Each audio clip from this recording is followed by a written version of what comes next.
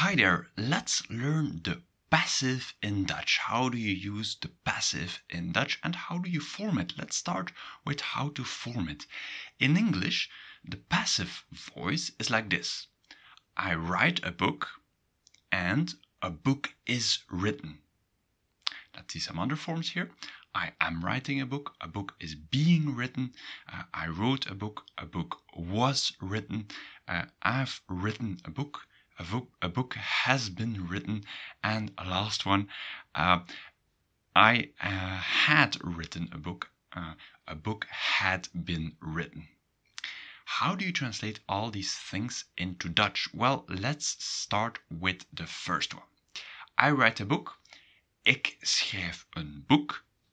Alright? And in the passive, a book is written. Een boek wordt geschreven. And there you see, we use the verb worden and geschreven, the participle, and not zijn, not to be, as in English. Dus a book is written, een boek wordt geschreven. All right. How do you translate the present continuous? A book is being written. Well, actually, in Dutch, we use the same. Een boek wordt geschreven. Because there, you already stress that a book is being written. That right now, a book is being written. So we don't have a way to translate this present continuous in Dutch.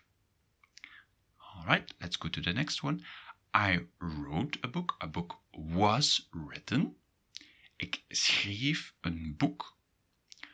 And the past tense of worden, een boek werd geschreven.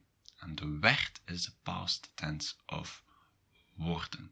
Do not use was, because we're going to see it just in a few moments to translate something else in the passive voice. All right, next one. I've written. A book has been written. How do you translate that? Ik heb een boek geschreven.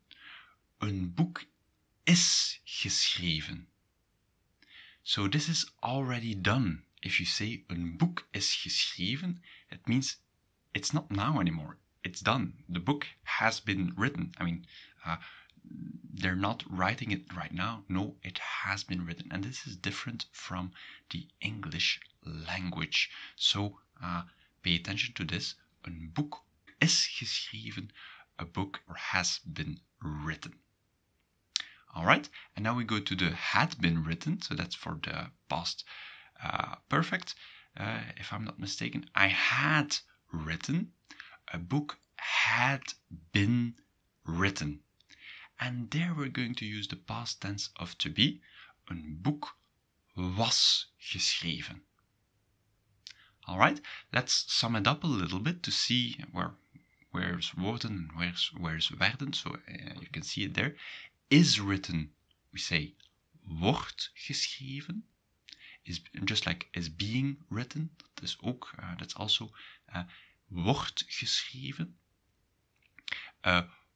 Was written is werd geschreven. Has been written is geschreven. And had been written was geschreven. So you see there, it's kind of confusing because in English is geschreven, is written becomes wordt geschreven, and has been written is in Dutch is geschreven.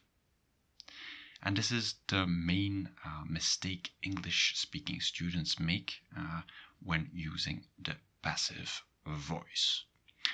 All right, and how do we use this passive voice? Well, the passive voice isn't really a nice way because, as you can see, it makes the sentence longer and less active. So it is recommended not to use this passive voice, only to know it, passively, not actively. All right, but when do we use it? Well, if you want to stress the object and not the subject of the sentence. For example, we've seen een boek wordt geschreven. Here you want to put the stress at the book, not you don't want to put the stress on the person that's writing the book. Maybe I'm writing a book, then you could say een boek wordt door mij geschreven. And door mij is by me. So the door means by in the passive construction, in a passive sentence. And there I'm less important than the book itself. Also, you can use it in if you want to suggest something, if you want to say something diplomatically. And we're going to see a few more conjugations of the passive here. If you're using a modal verb, then it goes like this. For example, the book has to be written. Het boek moet worden geschreven. So there you have the moet and the worden. You add it there. And if you say het boek moet worden geschreven, then you're diplomatically saying, well, someone has to write the book. And you're suggesting you're not going to do it yourself. So it's one of the uses of the Dutch language. And to finish this lesson, if you want to talk about the future, the book will be written, and it's the same as with this moet. Het boek zal worden geschreven. So, het boek zal worden geschreven, or het boek gaat worden geschreven. The book will be written.